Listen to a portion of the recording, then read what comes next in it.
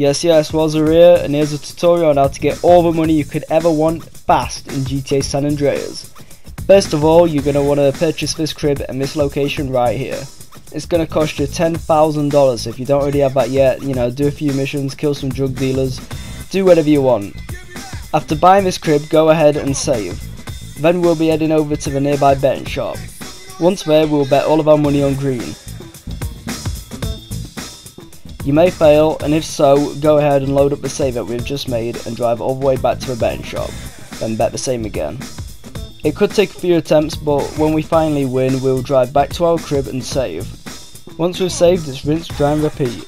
The fastest way to the betting shop is by taking this route right here under the bridge.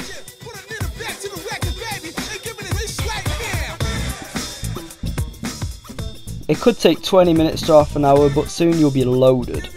Aside from the annoying button mashing, this is a super easy way to make money and the best way that I know of. So yeah, thanks for watching y'all. If you like this video, definitely leave me a like, definitely consider subscribing, and I'll catch you in the next one.